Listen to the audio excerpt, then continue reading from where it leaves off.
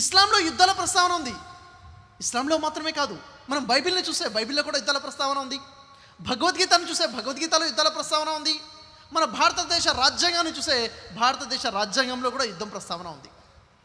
ఉదాహరణకి బైబిల్లో మనం చూసుకున్నట్లయితే బైబిల్ పాత నిబంధనలో ద్వితీయోపదేశకాండము 3వ అధ్యాయము, ద్వితీయోపదేశకాండము 7వ అధ్యాయము, ద్వితీయోపదేశకాండం 20వ అధ్యాయము, ఈ 3 అధ్యాయాల మొదటి వాక్యాలు చూసినట్లయితే యుద్ధాల ప్రస్తావన ఉంది. అదేవిధంగా బైబిల్ పాత నిబంధన సంఖ్యాకాండము 31వ అధ్యాయము 1 నుండి 18 వాక్యాలు చూస్తే అక్కడ యుద్ధ ప్రస్తావన ఉంది. దేవుని ప్రవక్త నుండి మూసా అలైహిస్సలాం యుద్ధం కోసం 12,000 మంది సైనికులను తీసుకుని వెళ్తున్నట్టు ప్రస్తావన అక్కడ మనకు కనబడుతుంది. అంతేకాదు కొత్త నిబంధనలో యేసువారు అన్నారు ఆత్మరక్షణ కోసము లూకా సువార్త 22వ అధ్యాయము 36వ వాక్యాన్ని మనం పరిశీలించినట్లయితే కత్తి లేనివాడు తన బట్టలమ్మి కత్తి కొనుక్కోవాలని చెప్తున్నారు. కత్తి ఎందుకని?